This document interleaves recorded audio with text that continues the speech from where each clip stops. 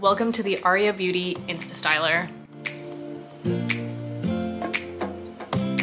Today I'm going to quickly show you how you can use this to create some effortless beachy waves, some spiral curls, and even how you can use this tool to smooth your hair out.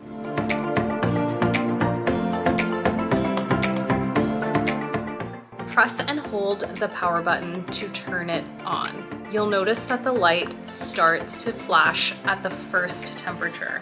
Click through to your desired temperature. I'm gonna go ahead and start at 390. This tool actually has some incredible Japanese technology. See these fans right here? They actually allow your hair to cool right as it's being curled. When the Insta Styler is ready to be used, you will notice that the fans start to turn on. For those loose beach waves that I was talking about, you're gonna take a section of your hair, just like that, press the button to open the clamps, and slide your hair in. Release the button and do a half turn with your unit and pull quickly down to the end of your hair. The slower you pull, the tighter your curl is going to be. This is our first result.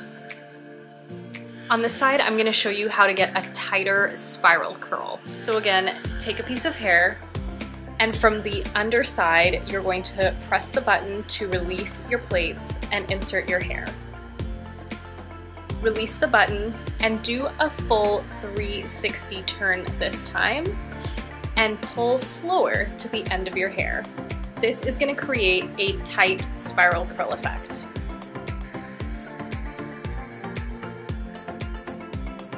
There you go.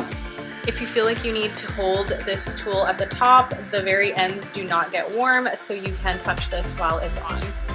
I like to curl away from my face so that the curls don't flip inward towards your face. This tool does have an auto shut-off feature, so after 30 minutes of it not being used, it will automatically turn off. It has a long swivel cord so that you can curl your hair in whichever way direction you want and you will not get tangled. The amazing thing about this is that it's dual voltage, so wherever you go in the world, this tool is going to be at your fingertips.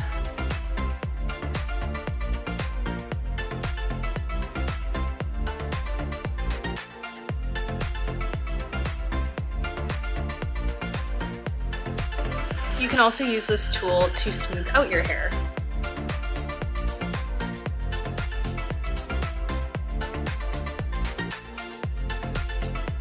Alright guys, there you have it.